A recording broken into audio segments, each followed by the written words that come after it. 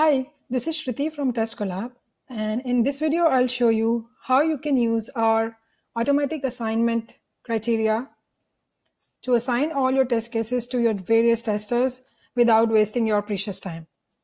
So right now I'm creating a test plan and I filled in all the basic information, and on this assignment tab, let's say I want to assign all these 109 test cases to 3 different testers. So I can I've select myself, Vishal and Hitesh. And here in assignment method, I will select automatic.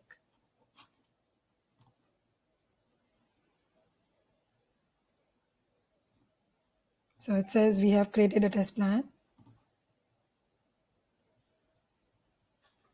So how this automatic assignment works is we randomly distribute these test cases among the testers you just selected.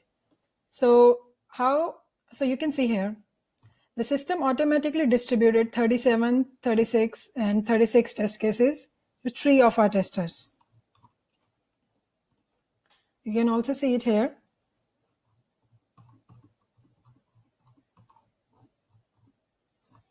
So this feature saves a lot of time for a lot of QA managers because they really have to spend time to assign each test case to each tester, and which is highly unproductive. So I highly recommend to use this feature.